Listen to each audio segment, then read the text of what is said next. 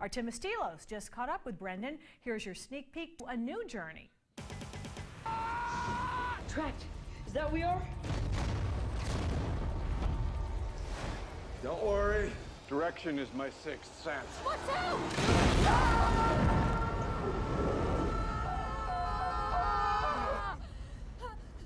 We're still falling! In Journey to the Center of the Earth, Brendan Fraser leads a trio of reluctant explorers on the adventure of a lifetime into an amazing world never before seen by human eyes. Ladies and gentlemen, I give you the center of the Earth.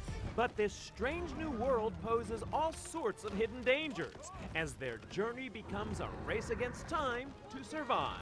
Temperature's rising quickly. How much time do we have? 48 hours, probably less. Fraser, who's best known for his work in the Mummy film franchise, is no stranger to fantasy films. So it was an easy transition for him to work as executive producer on this special effect-filled 3D project. Along the way, I've learned a lot on the job, so to speak. And also, the job itself has kind of come to a point where if you can imagine it, you can create it. I have had the opportunity to get an education as understanding what it takes to get a sequence from the page to the screen when it involves working and interacting with elements that are not there and trusting that you will believe that they are. Something moving down there! I think it's some sort of fish!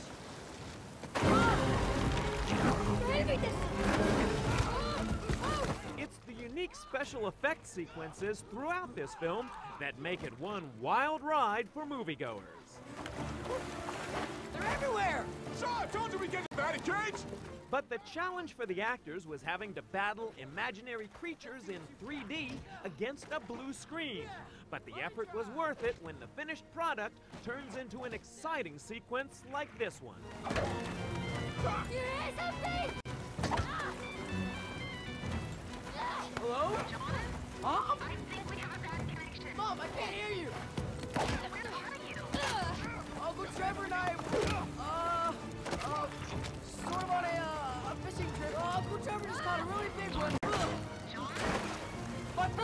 Oscar-winning visual effects artist Eric Brevig makes his directorial debut with his film, and he's eager to praise his actors' contribution to its production. This guy, as he was saying before, as an executive producer, was very useful in identifying what was really important about the movie, and sometimes we had to go to the studio and say, no, this is going to be great. You know, if you don't trust me, trust him, and if you don't trust him, trust us together. And we were able to convince them. More often than not, and sometimes if they said no, we'd just say, thank you for the suggestion, and we'd do it anyway, hand it to them, they go, that was the best idea we ever had! True story. Pull the brake! Pull the brake! We're gonna make it! Fraser says this is more than just an action adventure, thanks in large part to the three main characters. We start off as this sort of band of misfits. We don't really like one another that much, and we get stuck in this absurd situation that's dangerous, and it brings out the best in one another so that we can see if we can escape it or not. Make conversation with me. So, Hannah, do you come here often? Oh, give me a break. That can't be the best.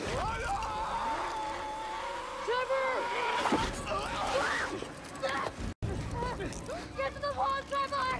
I can't! The wall's wide out down here! Trevor, your rope is caught on mine. If I tie this all down, I'm gonna have to cut you loose. What? Hell no! Wait a minute! Wait! No! Uncle Trevor! And Anita Bream, who is the... Probably prettiest face. She's the prettiest face. She's the genuine article. She is from Iceland. She's an invaluable asset in terms of the authenticity of dialect. And the chemistry between the three main characters, which audiences are really responding to. But it's groundbreaking 3D effects in this movie that the filmmakers say brings the action to new heights of realism. This is 3D like you have never seen it before, and it has to be seen, and you will believe, and you will absolutely go along with them for this journey and likely want to have to come back and do it again. Have you ever